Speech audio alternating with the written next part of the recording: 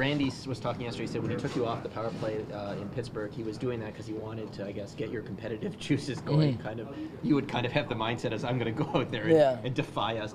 Was that your mindset?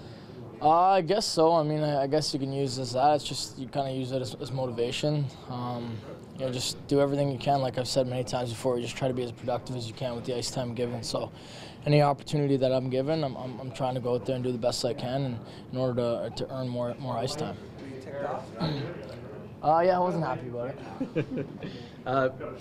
Randy and you have even said that you're better when you're physically involved in the game. In fact, I think Steve Spott said they like it when you're angry. Yeah. How do you get, how do you get yourself angry? Is it the smelling salts, or is it? Yeah, I mean, just you got to prepare yourself. I've been doing this for a couple of years now, and it seems like it gets a little easier. But I'm never the type of guy that's going to go out there and get 10 hits a game. It's just a matter of waiting for the opportunity. And normally I'm pretty good at catching guys when they're a little bit vulnerable and when they least expect it. So I think that's where my physical presence comes in. I'm not going to go out there. I'm going to finish my hits. I'm not going to go out there and lead the league or lead the team in hits. But when I go to hit, I know it's I want there to be a presence felt.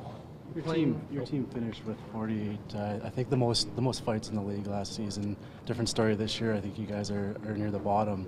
Obviously, it's just a new approach with a few of the dominant fighters not on the team this year. Well, I mean, everyone knows what happened with the enforcers and that whole thing that went on. So I think it's just a matter of getting a balance through your whole lineup and being able to roll 4 lines. And fighting's kind of, I mean, it's never going to be out of the game completely, but it's slowly becoming less and less. Because you realize that at the end of the day, getting 2 points is really what matters. Nazem, you're playing your 200th NHL game. Does it feel like it's been 200 games? It doesn't. I mean, time flies. It seems like I was playing my first one not too long ago. So it's nice to have a little experience under your belt, and hopefully there's another 200 or more to follow. Is this when the season kind of when you feel like you should be hitting your stride and you've talked about becoming a complete player?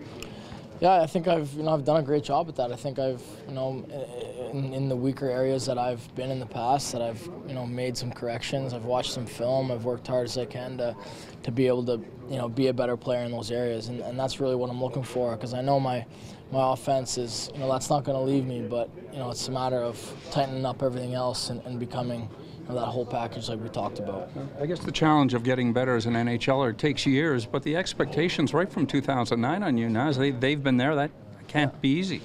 It hasn't been, no, honey. It's seems like it's taken some years off my life, but it's something that you got to deal with, and I kind of had a news flash of it early on in my career, which I'm thankful for, because without that, I probably wouldn't be able to deal with some of the stuff I've had to deal with. So, I think it's a little bit of a blessing in disguise, and hopefully things get easier from here.